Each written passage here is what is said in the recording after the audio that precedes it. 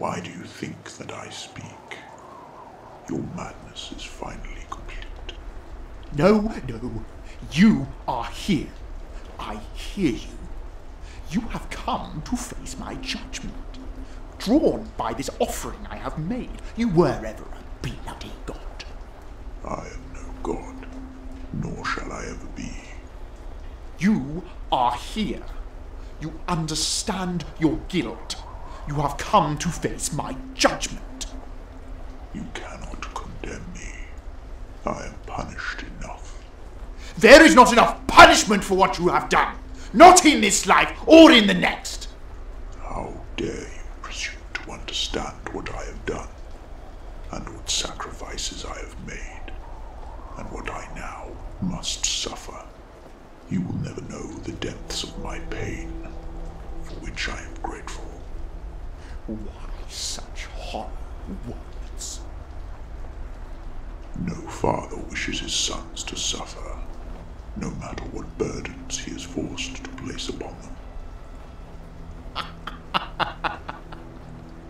An apology. What next? You will forgive me? Sanguinius warned me you might. There was never anything to forgive. You acted as you were made to, but my plan was interfered with. Your insanity was not your fault, nor was it mine. Ah, lies! Everything was as you intended. There is nothing you have done wrong. If only you and I could have met one more time, I could have shown you back to the light. How marvelous!